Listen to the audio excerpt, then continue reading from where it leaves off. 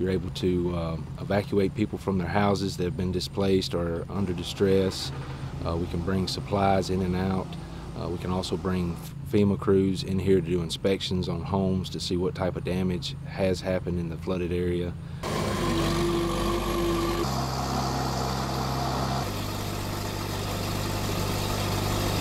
We gonna evacuate today. We ain't acting tough no more. We getting a little too serious. The water in my yard, starting to go to my yard, starting to come in the roads in everybody's yards. So we gonna get up out here today or whatever.